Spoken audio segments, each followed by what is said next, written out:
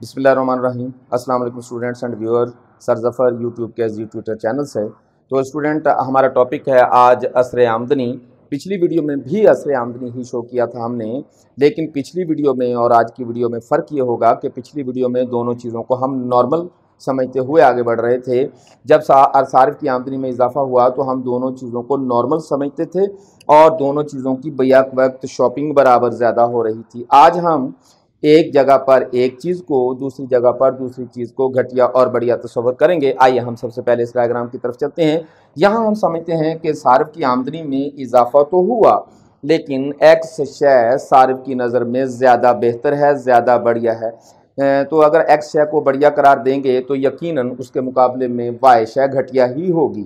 तो जब एक्स शय बेहतर है, वाई शय घटिया है, तो सारिफ की आमदनी के असरात कैसे होंगे, आइए हम देखते हैं। हम फ़र्ज़ कर लेते हैं कि सारिफ की आमदनी में इजाफा हो जाता है, तो सारिफ का बजट लाइन ए बी से बढ़कर हम कहते हैं सी डी हो गया। तो जब सारिफ का बजट बेहतर हो गया आमदनी की वजह से, तो सारिफ IC1 की बजाय IC2 पर चला जाएगा। तो जब सारिफ IC2 पर जाएगा तो हमारा IC2 यहाँ ये बात शो करेगा कि एक्स शय बढ़िया है।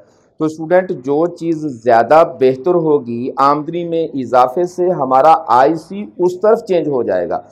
तो नॉर्मल गुड्स की सूरत में आप IC दरमियान में बनाया करें और बढ़िया सूरत में जो चीज़ बढ़िया है हमारा IC उस तरफ झुक जाएगा।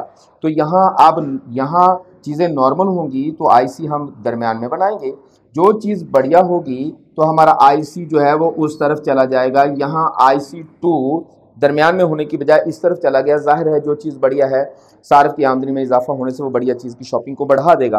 तो यहाँ हमारा सारिफ E1 की बजाय E2 पर इस वक्त इक्विलिब्रियम में आ गया और इसके मुताबिक सारिफ जो है वो इसकी अब 20 इकाइयाँ खरीद रहा है।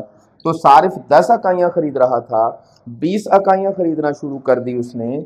इसको हम इनकम इफेक्ट का नाम देते हैं। ख्याल रखिएगा कि जिस चीज़ में सारिफ ज़्यादा इंटरेस्टेड होगा, जो चीज़ बढ़िया होगी, हमारा बजट बढ़ने से हमारा IC उस तरफ झुक जाएगा।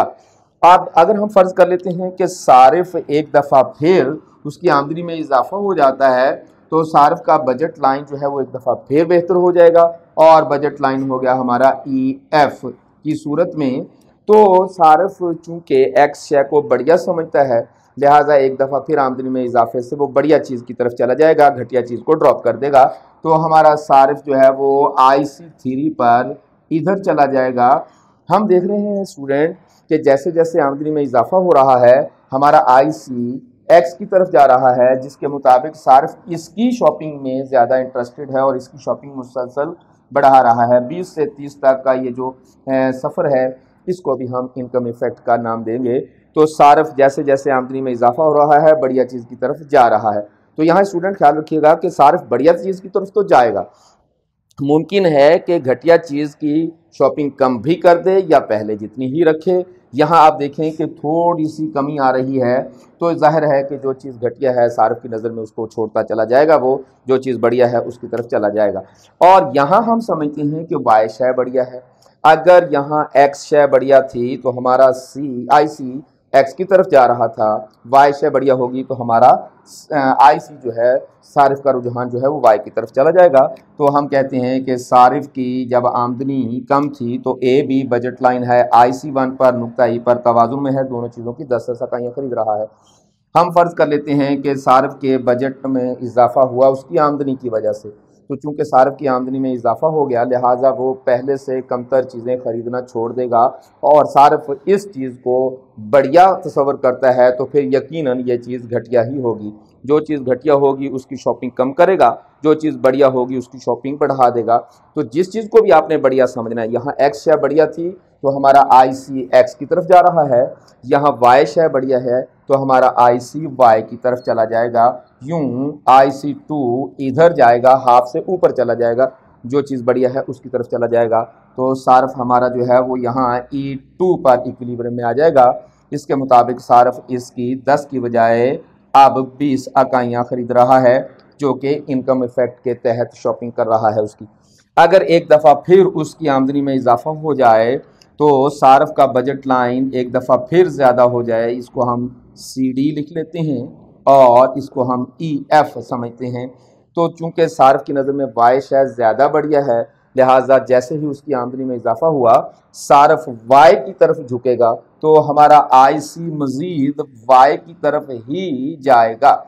अब हमारा नया बजट लाइन और सार्फ का IC3 नुक्ता E3 पर एक दूसरे को टच कर रहे हैं, जो कि शर्त के मुताबिक सार्फ का तवाज़ुन कहलाता है। अब सार्फ इसकी 30 इकाइयाँ खरीद रहा है, पहले 20 खरीद रहा था, तो ये जो इजाफा हुआ है इसको भी हम इनकम इफेक्ट का नाम ही देंगे। तो जैसे जैसे सार्फ की आमदनी में इजाफा हो रहा है, सार्फ का बजट और IC बुलंद होता चला जा रहा है, शॉपिंग भी चेंज होती चली जा रही है।